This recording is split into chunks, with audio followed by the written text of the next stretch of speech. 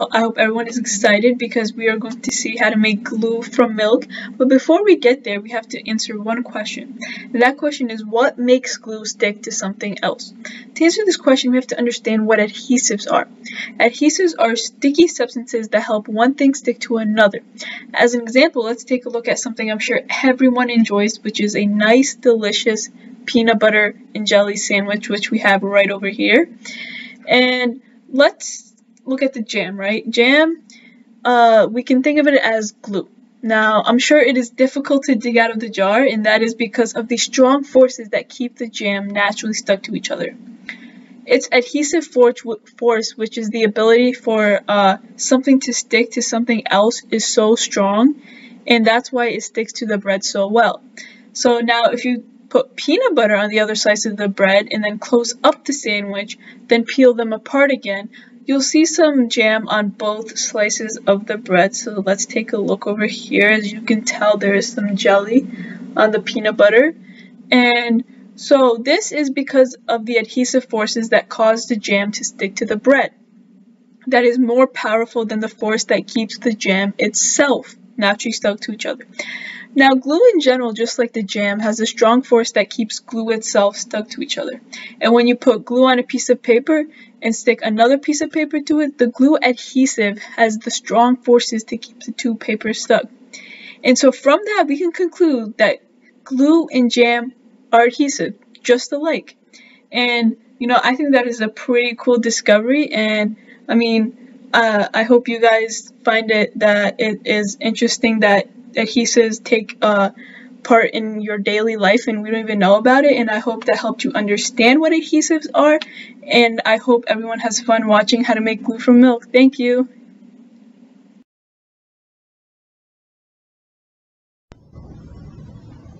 Hey everybody! Welcome to our experiment. We're here in the Union College Biochemistry lab getting ready to make milk out of glue and vinegar and baking soda. I'm Charlotte. I'm Sophie. We're really excited that you're watching our video today. So here I have some skim milk, fat-free milk, and we need this skim milk so that it doesn't have those fats in it, because those will mess up our experiment. I also have just some simple vinegar, like you'd get from a grocery store, and I'm going to use this today because it's very acidic. So what it's going to do is it's going to mess up the proteins in the milk so they get all long and stringy, and that makes them better for making the glue. And it's going to cause them to go from being all dissolved in our milk to sitting on the bottom of the milk container. So what I need is a 4-to-1 ratio of milk to vinegar. So for every 1 cup of milk that I use, I need a 1/4 cup of the vinegar. So here we just have a beaker that we're going to use to measure in. And I'm going to add, let's see, 250 milliliters is a cup. If you're ever actually working with beakers and need to know what a cup is. Alright, so let's do 250 milliliters.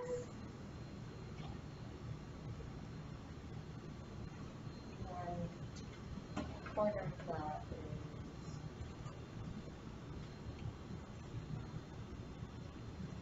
is a little over 50. And then add the equivalent of a 1/4 cup of vinegar here. Yeah.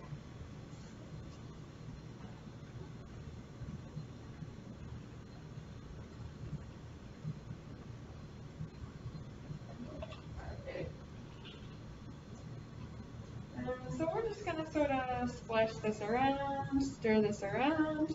And after you stir it, you're just going to let it sit for 10 to 15 minutes.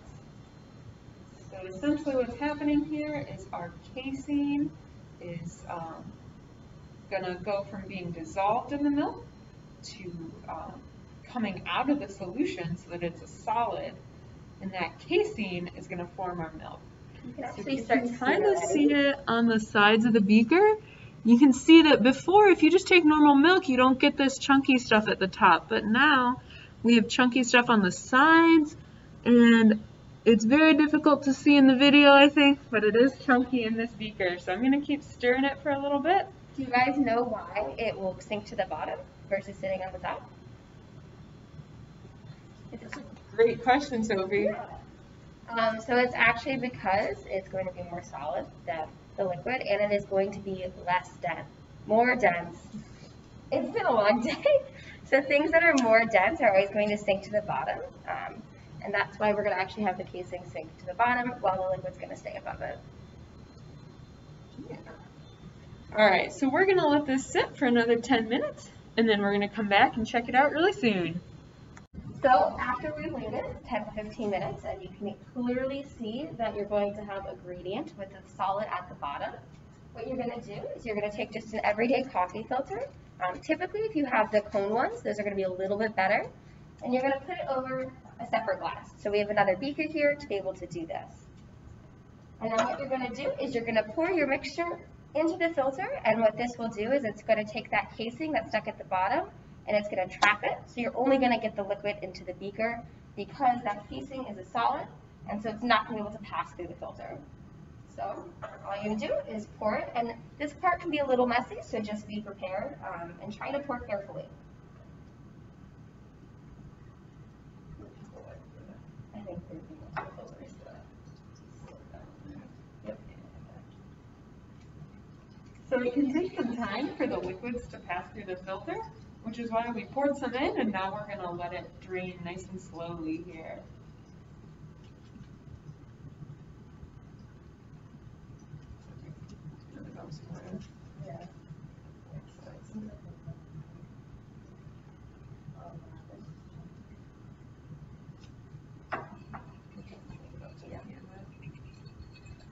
So we can see that we had that really chunky solution in our beaker. We had a very chunky milk solution here. And now all of that chunkiness is getting stuck on the top, and we just have this nice clear liquid that's going through.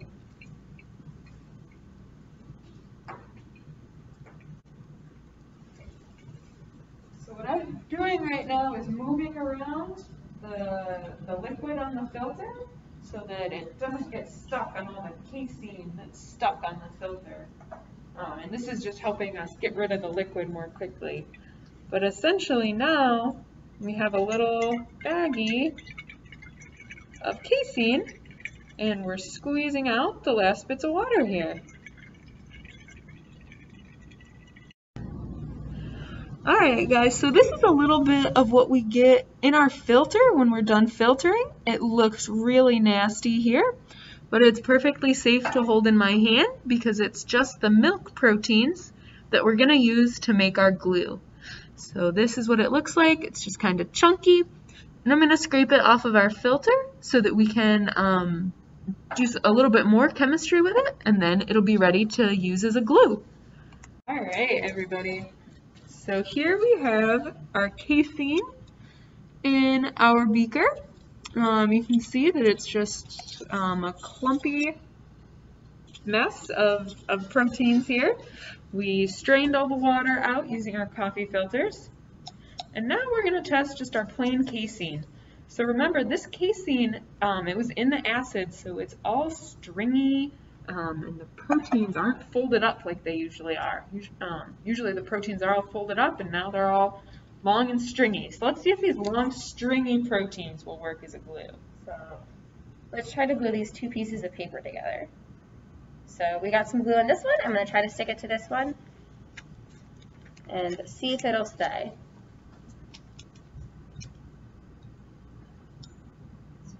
So we can let that dry, and we'll test it, and we're going to come back to that one later. But what do you think, Sophie? Do you think that the proteins are going to be better glue when they're all like long and stringy and don't stick to anything? No, I think we need them nice and clumped up to be a good adhesive. Oh, dang, that makes total sense. They have to be all clumped up so that they stick to each other and to the paper. Yeah, because if they're long and stringy, they're not going to be good to stick to things. Oh, got you. Dang, I don't know, what could we use to get rid of the acidity in here so our proteins can go back to being clumped? We could use a base. A base, yeah. Oh, my favorite base, I use it in the kitchen all the time, it's baking soda. Oh, well, then why don't we try to just add a little bit of baking soda into it? Let's do it. All right, let's just, we can just give it a little shake of baking soda, and we'll see how it goes. So I'm just going to use my, I just have a little stick here, but if you're doing this at home, you could use a spoon or a fork or a knife. Alright. Alright, so we have some baking soda in here, and I'm just going to mix this up. Ooh, it looks, I can see it getting chunkier. Huh. Interesting. Oh, this is so neat, everybody. We can actually see it expanding. If you watch it, it's moving up the side of the container. Dang, Sophie, I don't know. Why do you think that might be? Well, it could be due to a release of carbon dioxide from the baking soda. Yeah, I think so. I think our acid is reacting with our base, and that made us some bubbles, so our casing got really foamy here. All right, I'm going to stir it down a little bit more. Maybe we should put more baking soda in here and just do that till we get rid of the bubbles. Then we'll know it did the whole reaction. All right, got a bunch more baking soda. We can see, oh, it's getting kind of foamy now. I'm actually going to take a bit of this and just put it on the spatula, and we'll kind of watch it. You guys can see if it's getting bigger. Kind of looks like a bubble bath right now. Yeah, I think maybe this stuff already reacted. Our reaction might be over, which would be exciting. Because then we can try to test it as glue. Oh, wow. I'm getting excited.